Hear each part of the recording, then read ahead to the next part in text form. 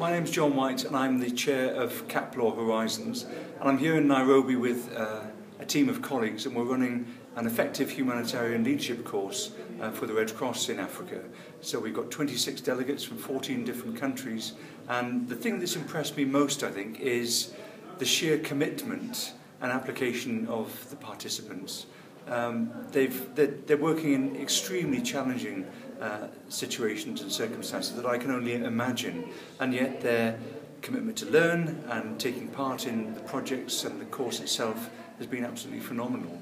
I think we're learning more from them than they are from us, but the mood in the camp at the moment is absolutely great, so I'm delighted to be here.